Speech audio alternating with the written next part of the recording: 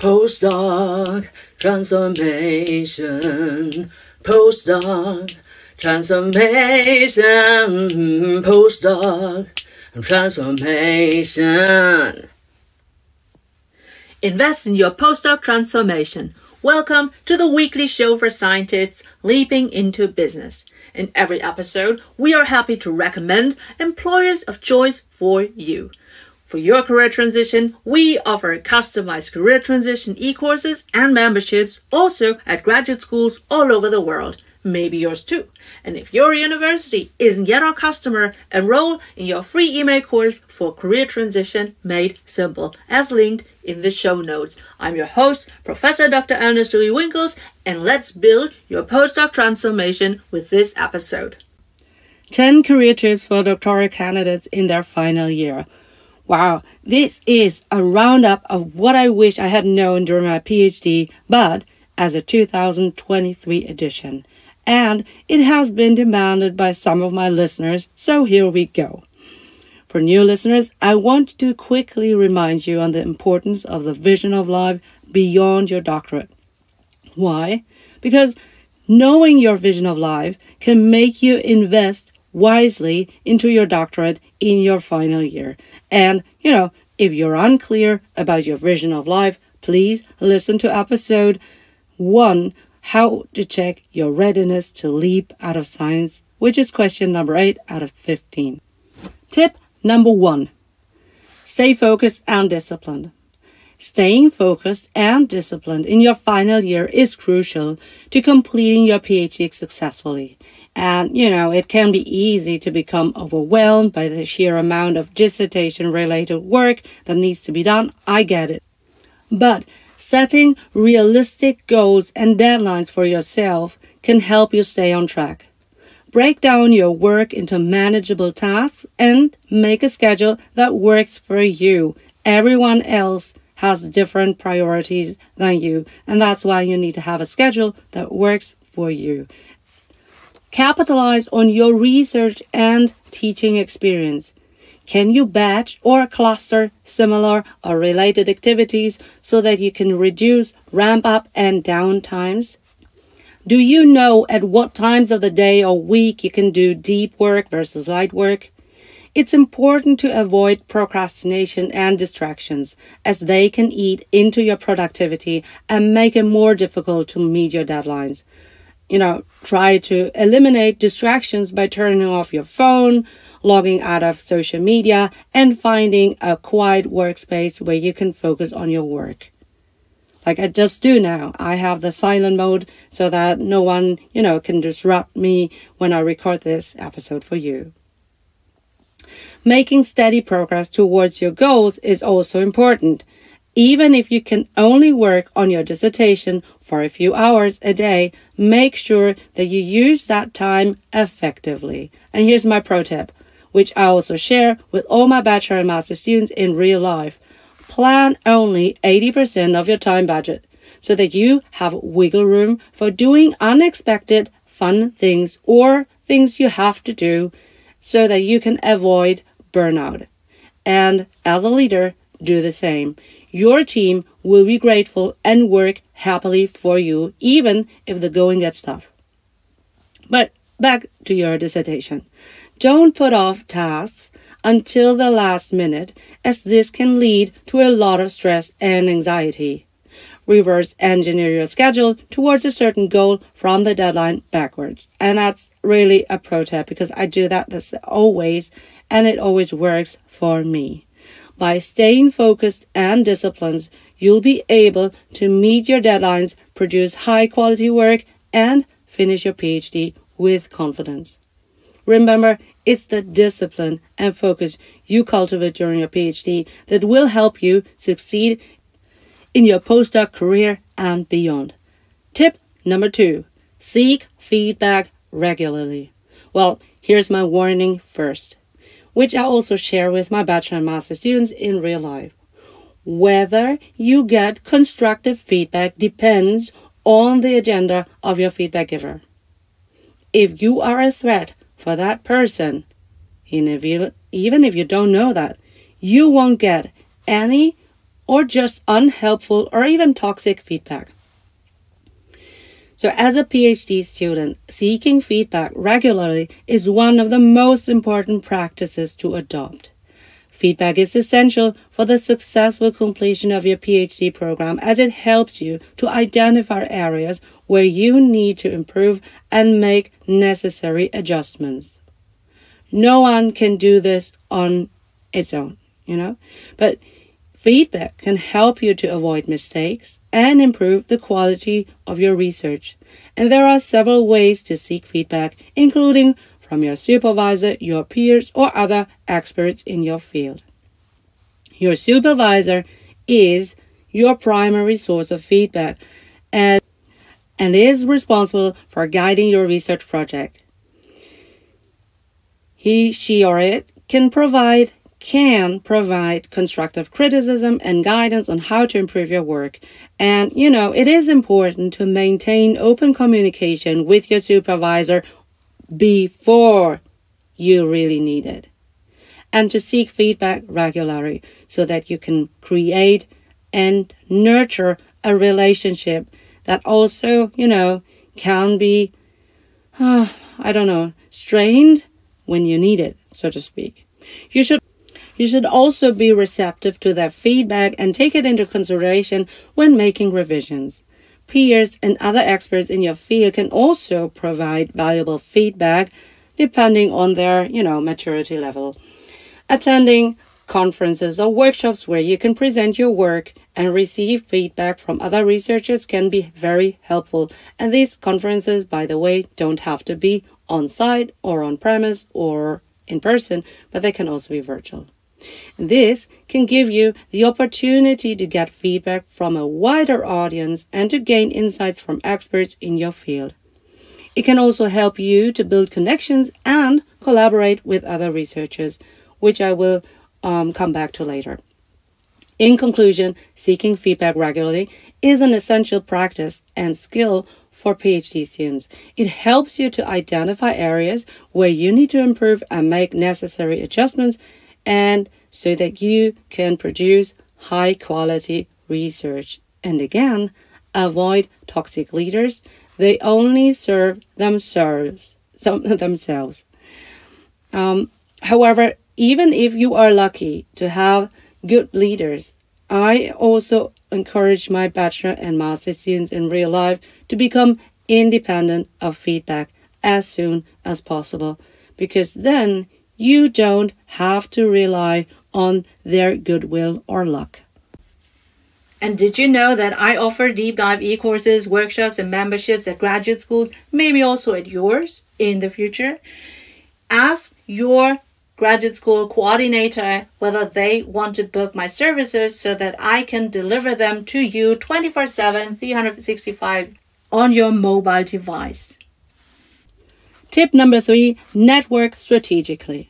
Networking can play a critical role in your academic career, both during your PhD and beyond. So one of the key things to networking effectively is to start early so that you have time to build strong relationships with other researchers in your field.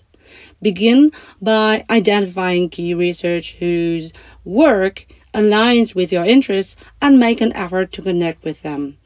They will be probably happy to connect. Attending conferences is an excellent way to meet other researchers and to learn about the latest research in your field, which can be exciting. And make sure to take advantage of opportunities to network at conferences, such as attending social events, grabbing a coffee, grabbing lunch together, or even participating in post sessions, but that's more effort, obviously.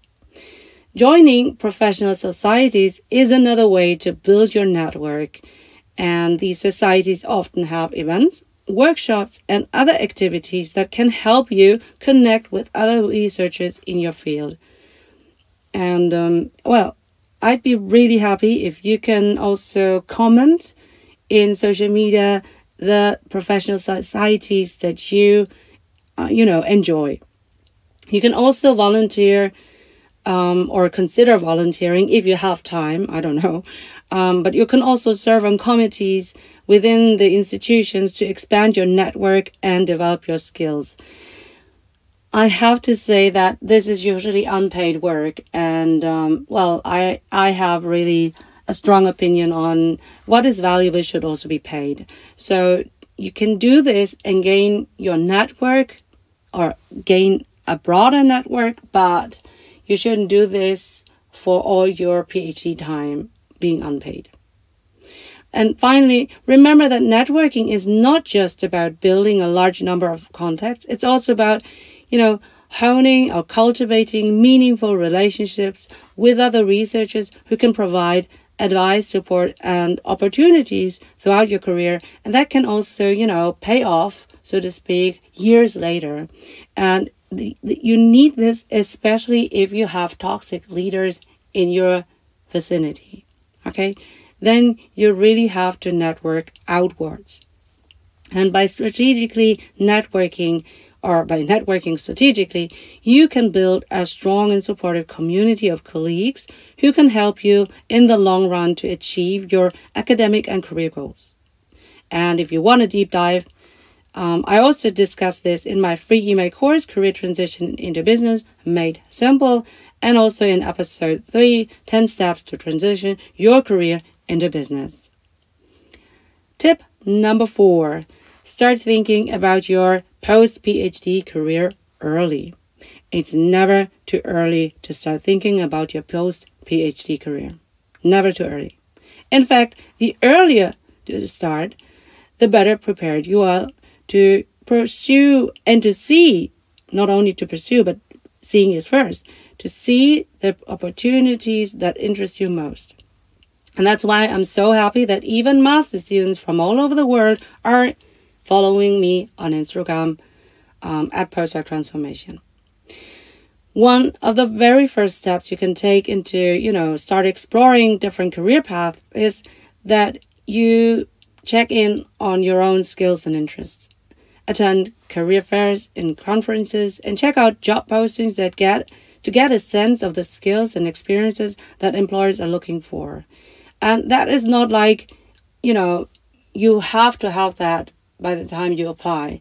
You can also have only like 70 or 80% of that, but it actually gives you a rough orientation of the skills that you want to develop if you don't have them right away at the moment. And once you have identified potentially nonlinear career paths, start reaching out to professionals in those fields to learn more about them, the tasks, their roles, their responsibilities, their caveats via informational interviews. And again, I refer you to the episode 3, how to transition your career into business, because I also talk in there and also in the email course about information interviews. And if you have someone you want to ask for an information interview, let me know, because I could do that for you and interview that person in a future episode. All right?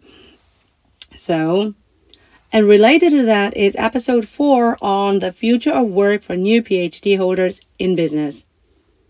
You can also consider participating in internships, and that really depends on the country whether that is possible, or other experiential learning opportunities to gain hands-on experience in your desired field of business.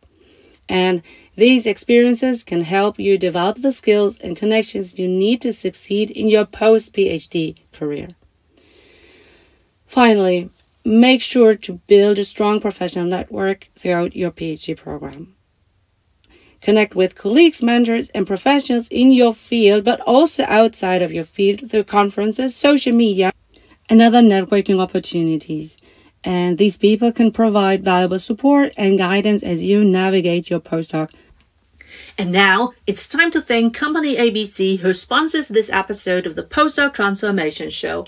I would now be reading the company's answers to one of 6 bold questions so that you can choose to apply. For example, number 1, describe your most valuable experts versus leaders in your company. Have they typically earned a doctor title? Or number 2, for which of your company roles or units do you encourage somebody with a doctor title to apply? Number 3, how would you describe your organizational culture in which your most valuable experts and leaders thrive in? To nominate an employer of choice so that we can ask our informative, bold questions, click on the link in the show notes. And now, back to the Postdoc Transformation episode. Tip number 5, develop transferable skills. Do you know yours? Well, I mentioned them in episode 1, how to check your readiness to leap out of science. And while technical skills are essentially for success in your field, developing transferable monetizing skills is equally important. And if you don't know them, transferable skills are skills that you can apply to a wide range of situations in careers, such as, communication, project management, and leadership, etc. And one way to develop these skills is by seeking out opportunities to practice them. For example, if you have the opportunity to teach a course or lead a project, take advantage of that. These experiences can help you build your communication and leadership skills, as well as your ability to manage complex tasks and work effectively with others. Volunteering, not that long, but volunteering can also be an excellent way to develop transferable skills. Non-profit organizations often need volunteers to help with tasks such as event planning, fundraising, and outreach, which can provide opportunities for you to develop project management, communication, and leadership skills. Finally, don't overlook the value of workshops, courses, and other training opportunities, paid programs, in developing your transferable skills. And many universities and organizations, societies offer courses in communication, project management, and also other key skills that can help you to stand out in your academic and also professional applications. By developing transferable skills, you'll be better equipped to navigate the many challenges and opportunities that will, and I promise that, arise through your career. You will always be able to draw on your transferable skills. And these skills can help you to become, unique and competitive. Tip number 6, publish your work. And in other words, finish what you want to leave. I also discussed this in episode 1, how to check your readiness to leap out of science. Publishing your research is an essential part of establishing yourself as a researcher and advancing your career. And it demonstrates your expertise in your field and can open up also opportunities for collaboration and funding. And when you prepare to publish your work, start early and work closely with your supervisor or mentor, because they have the experience that you still lack maybe.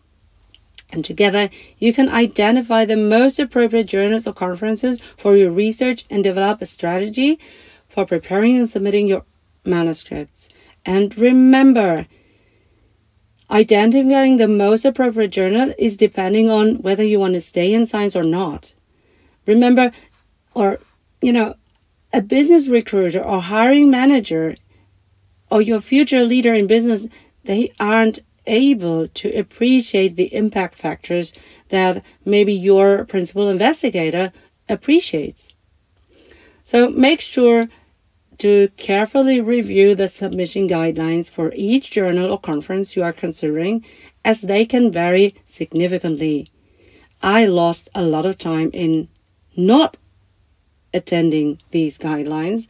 So I want you to pay close attention to formatting requirements, citation style, and word limits. Of course, 2008 or 2005 to 8 was really a different time today, but I just want to mention that.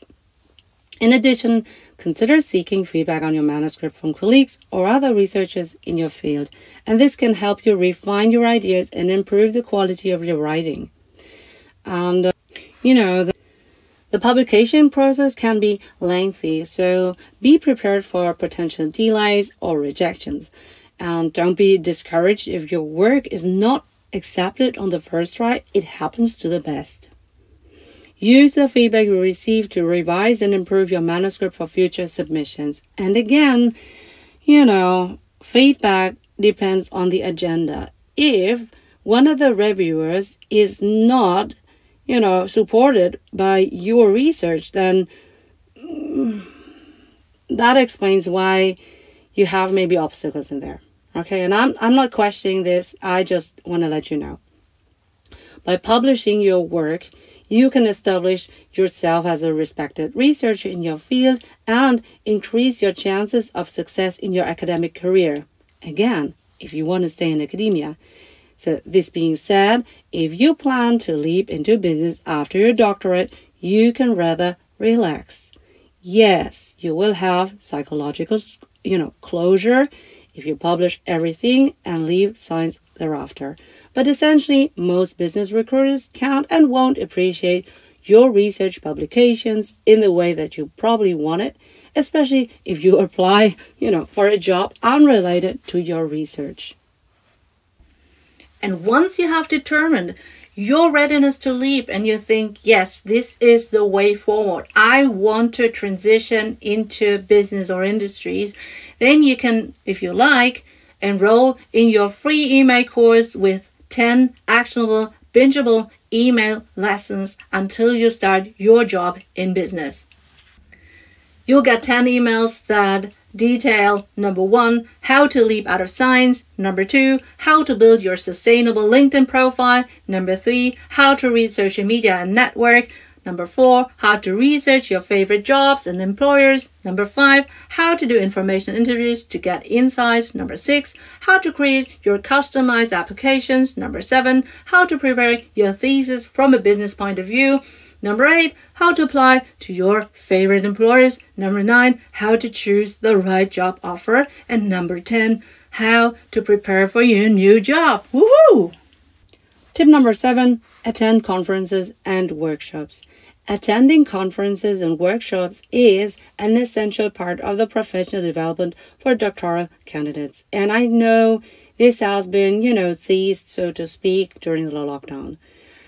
But even the virtual ones, to some extent, provide a unique opportunity to meet and network with other researchers in your field.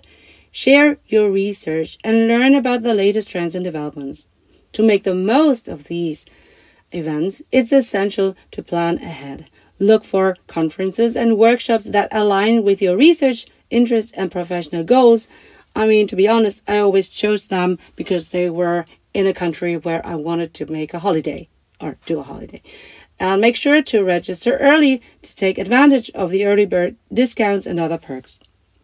Consider presenting a poster or giving a talk at the conference to showcase your research and receive feedback from your researchers. And actually, this was always the prerequisite. I was only paid to go to a conference if I was able to give a poster presentation or something like that. So I think it's a give and take thing. You promote your lab outside, they pay you to give their, that talk. This can be a valuable experience that helps you refine your ideas and improve the quality of your work. And in addition to presenting your research, make sure to attend other sessions and workshops that interest you. Don't go there just for yourself. Take advantage of the opportunities to learn about new colleagues, new techniques, approaches in your field, connect with others so that, maybe in a couple of years' time, you can reach out to them because you know that they have been doing research in that field. And finally, don't take it just for granted that they are there and they will reach out to you, but instead you have to do the active connecting with other attendees and presenters. And that's why it's so important that you have, a business card or your LinkedIn profile as a QR code to share so that you can share contact information to stay in touch after the conference.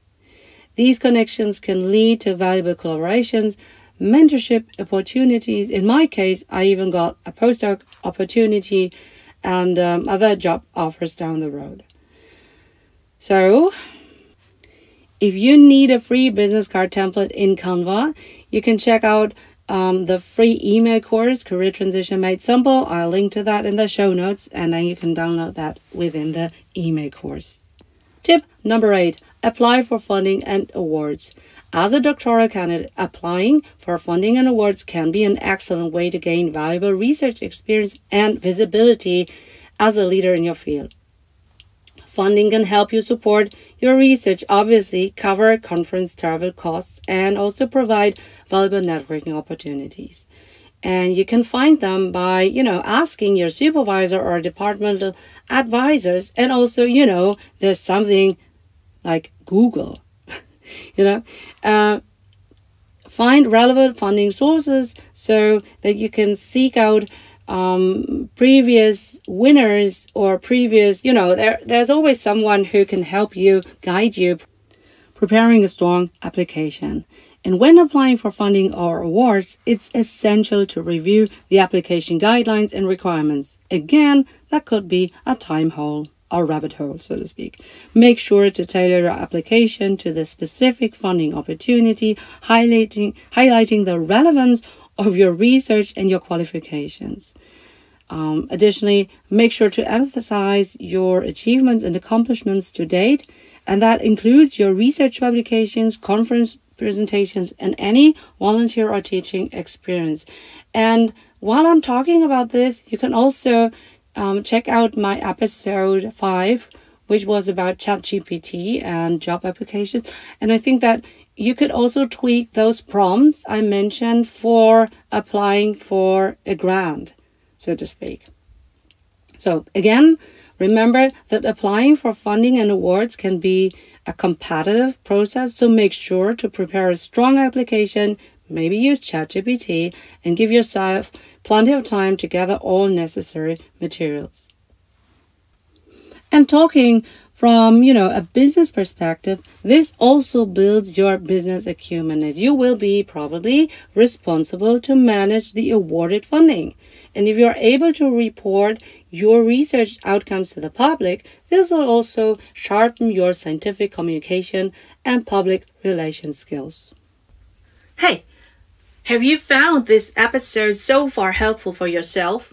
Well, maybe you can subscribe and also share this episode with your PhD bestie, because that would encourage us to help the underprivileged, underrepresented, and underserved early career scientists leaping into business. And now, back to the show. Tip number 9, consider alternative career paths. Well, hopefully this is no surprise, right? So we create weekly content for you so that you can manage your postdoc transformation. And while an academic career may be the most traditional and most logical post-PhD path, it's also the less common one.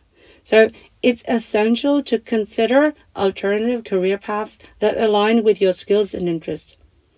There are many rewarding career options outside of academia, including industry, business, government, nonprofit, and entrepreneurship. To explore alternative career paths, start by attending career fairs or networking events. And these events can provide an excellent opportunity to meet professionals in different fields and learn more about their career paths. It doesn't have to be a full-blown informational interview. It can also be just chatting with them over a coffee. And you can also reach out to an alumni from your program or professionals in your desired field, again, for information interviews. But like I said, if you want to reach out to someone, let me know. Maybe I can help you with that. And when exploring alternative career paths, make sure to consider the skills and experiences required for success in each field. So, for example, if you're interested in industry or business, you may need to develop skills in project management, teamwork, and communication. You have to have business acumen, right? So, similarly, if you are interested in government, you may need to have experience in Brussels, so to speak, or in other, with UNO, so policy development and analysis. Remember that exploring alternative career paths can take time, so be patient and persistent. Consider taking on volunteer or internship opportunities in your desired field for a limited time frame to gain experience and make valuable connections. Overall, considering alternative career paths can help you find the fulfilling career that you deserve. And again, listen to episode 3, how to transition your career into business if information interviews are, and the purpose and how you can go about it is unclear to you. And cue the confetti. Behind the scenes, I have already secured a couple of information interviews behind the scenes for season 2. So let me know who else I shall interview for you. Number 10, take care of yourself. Well, the final year of your PhD program can be intense and demanding time with long hours of research, writing, and deadlines. And it's important for you to take care of yourself during this time because no one else will. You need to ensure that you can stay focused and perform at your best.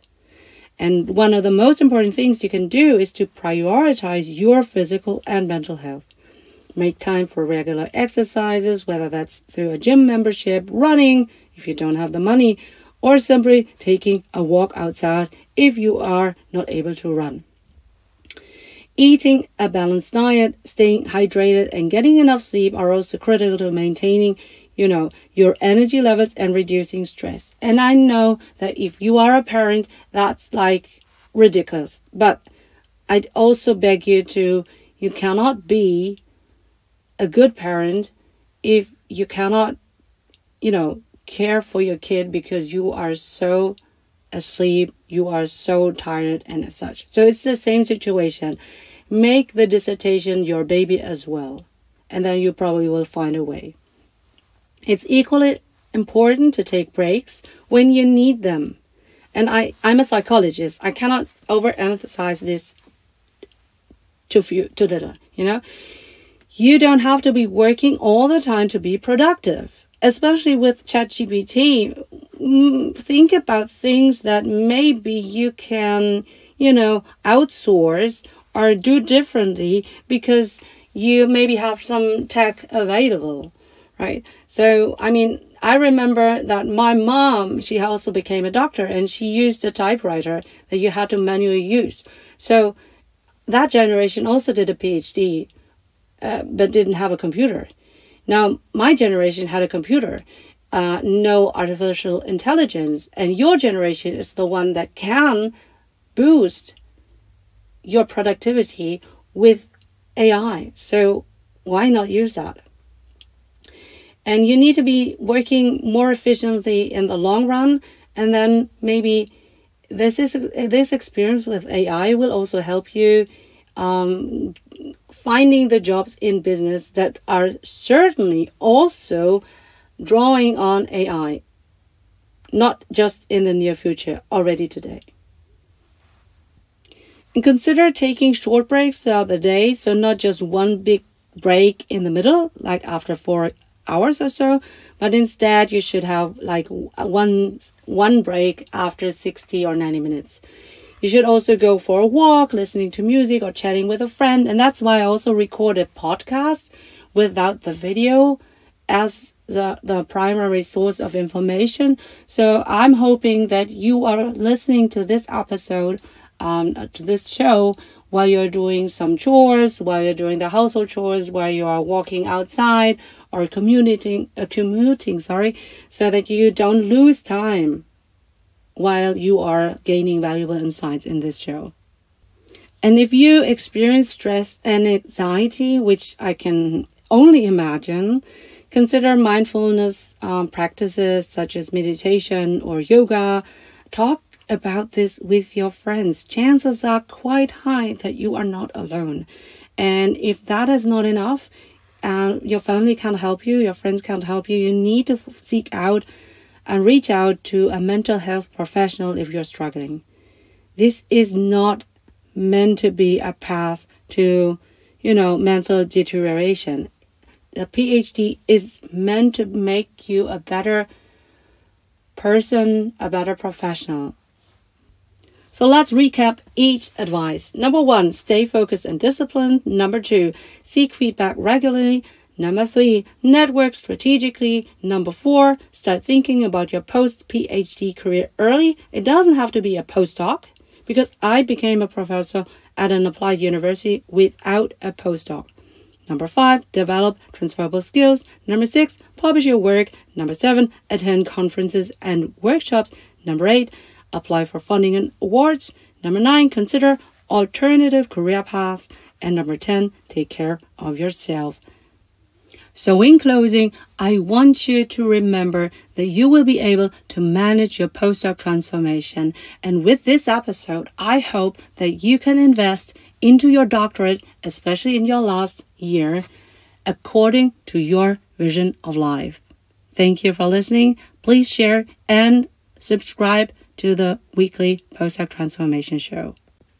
Do you want the transcript of our episode and our episode sponsors' answers to all 6 bold questions so that you can choose to apply? Do you want to nominate your employer of choice so that we can ask them our bold questions? For all of that, check out our clickable links in our show notes. And on our website, www.postdoctransformation.com, you can also check your readiness to leap into business or enroll in our free email course, Career Transition Made Simple.